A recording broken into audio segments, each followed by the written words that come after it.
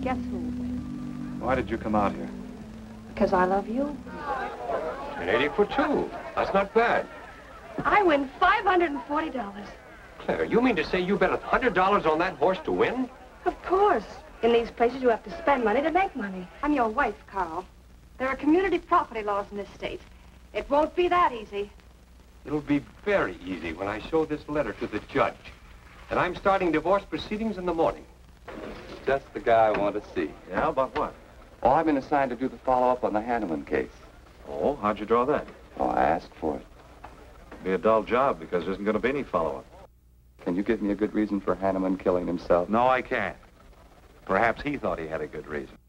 The police are over there now. Murdoch said he'd stop by here later. You sure it was suicide? Fairly sure. A man in Hanneman's position, a beautiful wife, and all that money? I don't get it.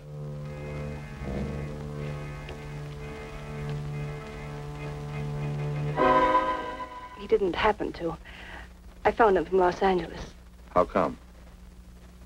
Well, I was arriving late and alone. I knew Les would pick me up. Do you have any theory as to why your husband came to San Francisco after telling you he was going to New York? No. I didn't know anything about the business. The gun, of course, was Hanneman's. We checked the serial number. Claire, you're crazy. Wait, that's being foolish. You make everything add up to spell Claire, don't you? But I have too much respect for money to throw it away on horses. Don't you know what those words meant in there? Let no man put asunder. No one can put us asunder, Les, you and me.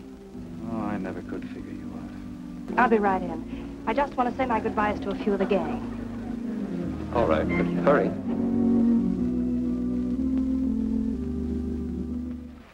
Still carrying the torch for Claire, Al? Not anymore. But somebody sure fixed it in a hurry for you to get Claire again.